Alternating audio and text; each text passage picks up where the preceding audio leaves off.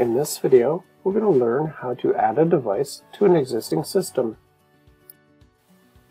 Before we start adding into the software, make sure the device is fully installed at the wall.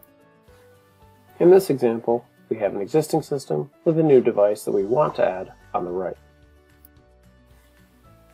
Adding the device into the system is easy using the Home Plus Control app. We're going to go into the Settings menu and simply add a product.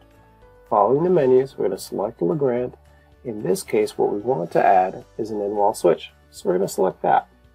Additionally, continuing the menus, we're going to learn that we need to have the gateway open in a solid green state. So let's go over to the gateway and we will hold the button for 5 seconds, and that'll get our gateway into a solid green. Now that we've completed that instruction, go back to the app. We'll progress to the next step. In this section, it's going to be asking us about which room we'd like this new device to be set up in.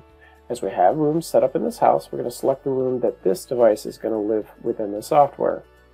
Currently, we have devices in this room, but we'd like to add another product, our new product. So let's add that. Following the instructions in the app, first, we want to make sure the device, if it is not red, we want to get it into a red state. We're going to do this by holding the easy button down for 10 seconds. This will get the device into a solid red. Once it's red, we just need to do a simple one-click press. That button will now get the green light going into a flashing green. Flashing green means it's searching for the gateway. It'll lock onto the gateway, going to solid green. Once the device and the gateway are in solid green, let's progress to the next step, where we'll find the light listed in the room we've selected. At this point, you can rename it and set up any sort of customizations you'd like.